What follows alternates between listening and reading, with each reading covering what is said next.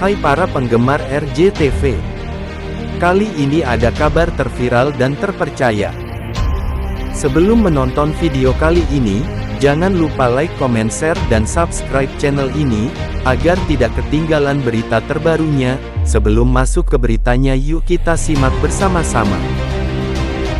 Harisvriza alias Dafri tidak mau lagi dijodoh-jodohkan dengan Cutsyifa karena hubungannya dengan Cutsyifa hanya sebatas sahabat dan rekan kerja saja, tidak lebih.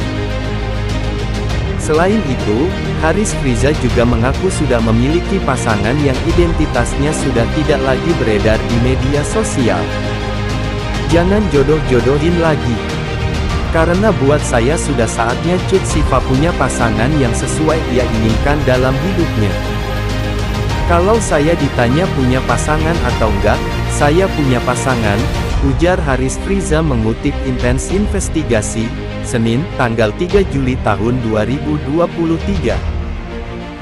Sang aktor ternama itu mengatakan hubungan asmaranya bukan untuk konsumsi publik. Sehingga dia tak pernah mau mempublikasikan identitas sang pacar.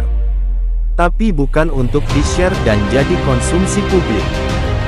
Jadi misalnya Cutsyifa punya pasangan, kita pastinya sebagai sahabat dukung dan ikut senang, ujar Harisvriza yang juga mengomentari kedekatan wanita 24 tahun itu dengan Teuku Anwar.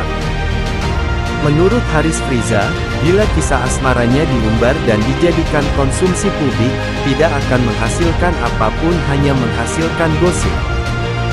Karena saya bukan pengacara atau wartawan yang kalau beritanya naik, aku dapat duit.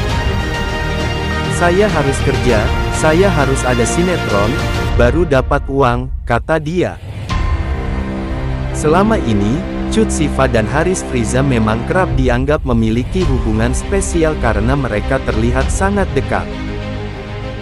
Bahkan, ayah Cutsyifa, Romel Adriawan pernah menganggapnya sebagai menantu. Tapi ternyata hubungan mereka hanyalah sebatas teman dekat saja dalam memerankan sinetron Tajwid Cinta. Kedekatan Cutsyifa dan Harisvriza kerap menjadi perbincangan publik. Bahkan, tak sedikit orang yang menjodoh-jodohkan Harisvriza dan Cutsyifa.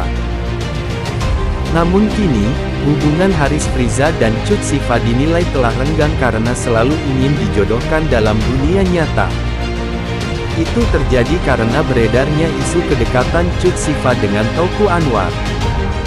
Nah, belum lama ini, Harisvriza didukung untuk mengungkapkan perasaannya terkait hubungannya dengan Cutsyifa. Melansir Tribun Style, Harisvriza mengatakan bahwa ia sudah tidak ada hati untuk Cutsyifa. Enggak ada cinta sejati. Saya sama Cutsyifa biasa aja.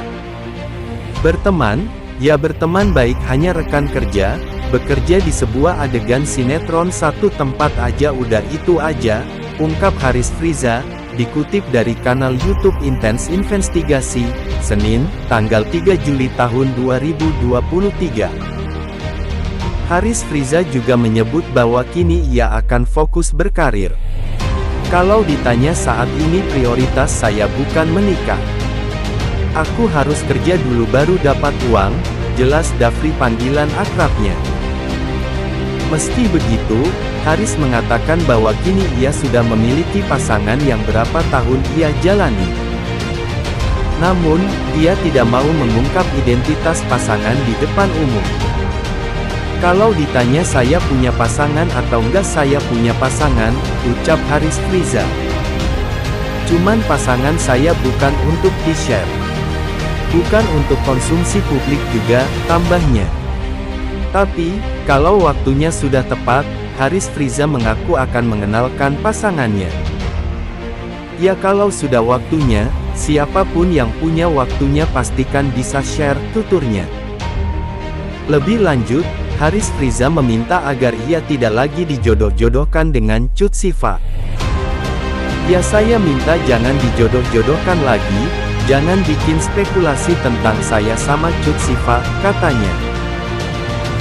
Oke, sebenarnya mari kita doakan saja untuk kedua aktor sinetron Tajwid Cinta, semoga kedepannya semakin akur dan tetap eksis. Kita sebagai netizen yang bijak kita harus mensupport akting mereka. Mari tetap kawal dan tonton sinetron tersebut untuk mengetahui lebih jauh terkait alur cerita sinetron Tajwid Cinta. Yuk kita simak bersama-sama dan jangan lupa untuk mendukung channel YouTube ini dengan di like, komen, dan subscribe.